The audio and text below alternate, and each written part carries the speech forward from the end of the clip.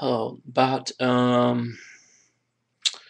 let's say about 10 years, more than 10 years ago or something. 95, when's that? 95, man. Time flies by. 15 years ago, around 94, 95, 96. I was getting involved in the conspiracy, what was now called the Truther Movement, I suppose. And it was because of the Waco, what happened with Waco. And there's two aspects of this that I wanted to talk about. One was uh, most of the stuff that you're going to hear is just propaganda or garbage. It's people that have just lost their mind and they are running around, spinning around, and they don't know up from down, and they spread around a bunch of nonsense, and they don't know anything about science, and so they think they do, but they don't. Okay, so that is the let's just say that that is uh, the end result of a kind of like a disease. Okay, and the beginning of the disease is when you start to realize that baseball, hot dogs, apple pie, the Constitution, all that stuff is just a fairy tale. That this country is no longer really what it was cut out to be, and that there always has been this elite group of people that have influenced what's been going on. And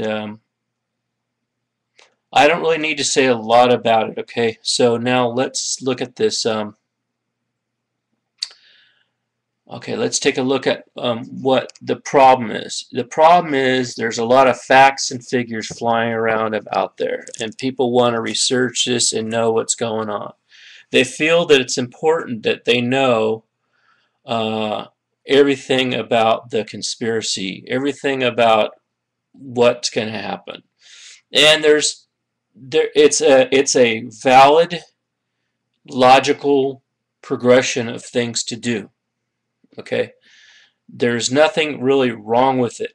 However, the problem is there's so much garbage out there, and you have to verify all of it, and it's almost impossible to verify all of this stuff. Um, and what's going to happen is you're going to be mentally obsessed with it. And this is me. I have an obsessive type of personality. And you're going to get mentally obsessed, and you're going to become mentally imbalanced. And then you're going to be like one of these people that everything they look at is the conspiracy. You know, they look at product labels and they say, oh, there's a conspiracy in this. They, they go nuts. You know, I don't know if you've seen the movie 23. It's kind of like that. The guy just, everything adds up to 23, you know?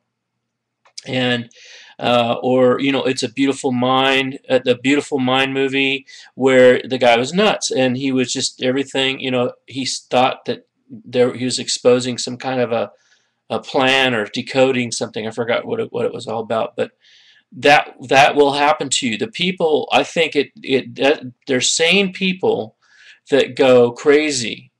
And we think that our minds can handle way more than what they really can, but they can't. Our minds are really fragile, and we're already at full tilt right now, just living in this society, fighting the traffic. If you go to work and you fight the traffic, unless you live out in the country on a farm or something, and even that's getting complicated because you got all these regulations and all this stuff. The world is just too complex, too stressful right now, and to add to that, and don't try to be the hero. Don't put the weight of the world on your shoulders, you know. And I have a tendency to do this, but I know that, you know, I can only go so far and I do so much. I'm not going to go overboard with it, you know. Just do it for a while and then that's it. Okay, I've done my piece. But I've been meaning to do this video for a while, and I actually started to make recordings about it because I wanted to make it a really uh, sorry, this camera's just kind of messed up here. But I wanted to make it, you know, a production out of it or something like that, but it doesn't need to be. It's a very simple message. The message is that you're going to go crazy if you continue to pursue all these conspiracy theories. The devil's going to take advantage of the fact that you've mentally frazzled, and then you're going to start hearing things and seeing things, and it's just going to get worse and worse and worse. And if you're taking caffeine or any kind of drugs or anything like that, it's going to make it worse. Because I used to drink a lot of coffee, and I used to do other things that I shouldn't be doing, and that all contributed, and I ended up starting to get extremely paranoid and really stressed out, and just started to, feel like running for the hills, or whatever. All the crazy stuff that you would think to do. And eventually you start talking to yourself, and you start talking to other people and saying, don't you know about this? And you just start acting funny, and you don't want to do that. It's a dangerous road. That's the only thing you've got, really, is your sanity. If you don't have your mind, you don't have anything. You're poor. You don't have the peace of mind, We're supposed to have a peace of mind about us. Now, the other thing I want to talk about was just what's bogus and what's not. Don't get into astrology. Don't get into stuff about planets that much, okay? The planets have a very, very small effect on us. Jupiter and all that, they don't have that huge of an effect on us. The moon does, because it's of our tides. And that is just not scientific to say that there's some other planet out there that's huge, like Nibiru or something, or some comet that's minuscule. I mean, the comet Elenin is just minuscule, okay? And then the chemtrails. Well, I mean, just take it at face value.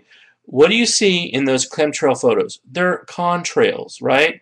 So how are you going to prove that those are really chemtrails? You're not. So you're going to end up going nuts chasing something down that you're never going to be able to prove. You're eventually going to just self-fulfill your belief that there's really something behind it. That's what happens, is you start to just think, well, there's got to be something behind this, and you just believe it.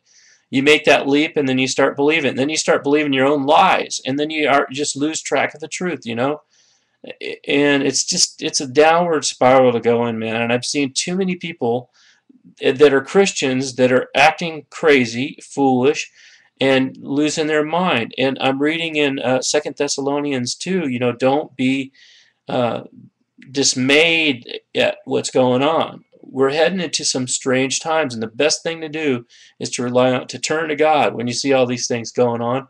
Don't close your eyes and bury your head in the thing, in the ground.